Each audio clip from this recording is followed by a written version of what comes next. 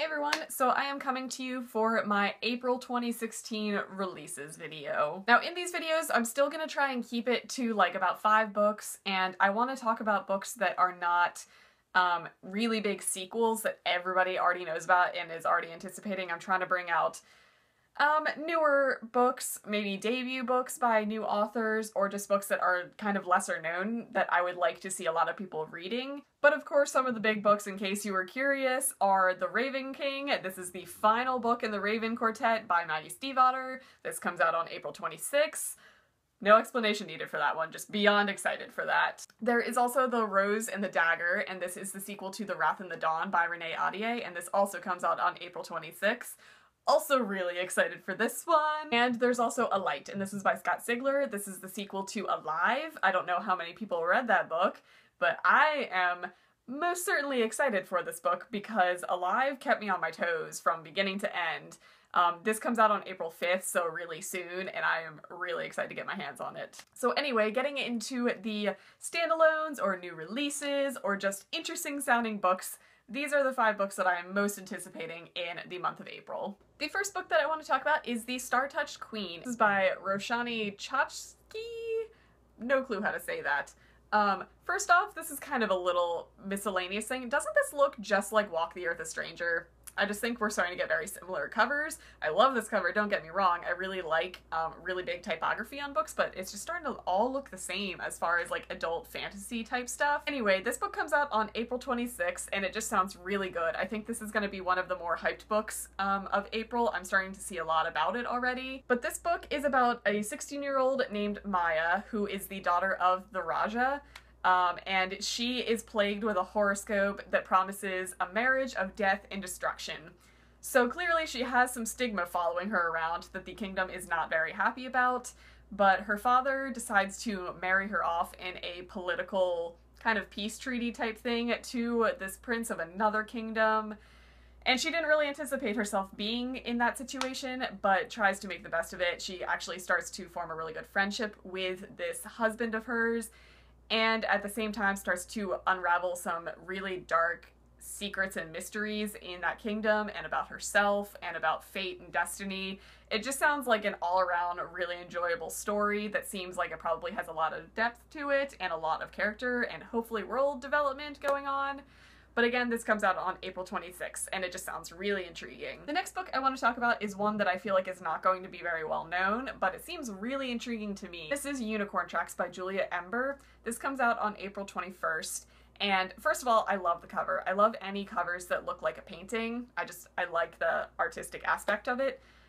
This book sounds very, very intriguing. It has a lot of African influence. It's pretty much about a girl, no clue how to say her name, Nemba, maybe? Mnemba? I don't know. She pretty much gets hired on as a tour guide in an African safari situation that has mythical creatures in it.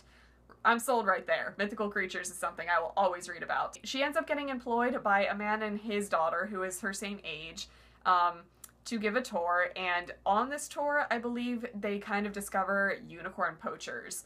And this sets them off on an adventure, obviously, to track down the poachers. And over the course of this adventure that they are on, the two girls start to fall for each other. So this is going to be an LGBT book that I am pretty intrigued by because there's not that many female-female books out there right now. I appreciate a lot of gay influences coming into books, but there still isn't that much female perspective yet. So I am really intrigued by this book. I mean, mythological creatures and LGBT book, all of these things sound great, and this comes out on April 21st. The next book I want to talk about is Tell the Wind and Fire, and this is by Sarah Rees Brennan, and she is kind of an author that pops up a lot in YA. I've personally never read anything by her, but I think she's got a lot of hype surrounding her. This book comes out on April 5th, so fairly soon. This is supposed to be a retelling of A Tale of Two Cities, so a lot of Dickens influence in this book. Which is kind of intriguing because that's not something that is really touched on in YA. But this is about a city that is divided between a light side and a dark side. The light side is all fame and luxury, and the dark side is kind of, well, the dark side. I think there's a lot of crime and a lot of poverty, and this story is about a girl who is born in the dark side, I think there's going to be a love triangle just from the synopsis that I'm reading, and she starts to uncover secrets, and I'm assuming she's probably going to delve into the secrets of the light side of the city. I'm just really intrigued to see how Dickens is done in YA. But again, this comes out on April 5th. So who knows? The next book in April that I am excited about is The Haters, and this is by Jesse Andrews. Jesse Andrews wrote Me and Earl and the Dying Girl, and that is the only book that he's come out with, and it is one of the most loved books in the YA community, so everybody has been anticipating another book by him. And this book just sounds very similar, very quirky and funny and probably heart-wrenching just because he's really good at throwing comedy into really dark situations. This is about a trio of teenagers who escape jazz camp because they think it's way too boring and decide to go on a road trip and tour with their makeshift band. And that just sounds great. It sounds like a really enjoyable summer, springtime read because it's probably going to be a contemporary. There's probably going to be some dark pasts, I'm assuming, just because he's very good at writing that.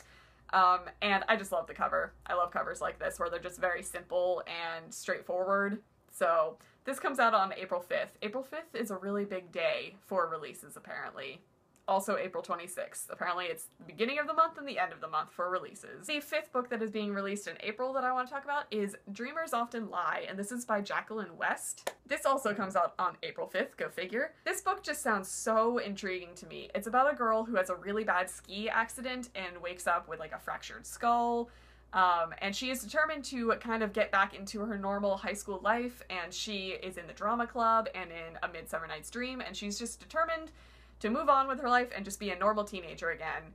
But she is having issues with delusions and hallucinations. She's having a very hard time struggling between what's real in her life and what are actually Shakespearean scenes and Shakespearean characters, and when a real-life Romeo shows up and she starts to fall for him, she has to figure out whether he's real or what she needs to tell people. It just seems like one of those books that is right up my alley. I love books where the narrator is kind of unreliable and you can't really tell what's reality and what's in their head, and I just love books like that. They keep me guessing the entire time, and I just am so excited for this book. It comes out on April 5th, and guess who's going to the bookstore on April 5th? This person. So that's going to be it for my April releases. If any of you guys have heard more about these books, please leave your thoughts in the comments. If any of you have gotten arcs of these books, please let me know what you think of them, because that would be exciting.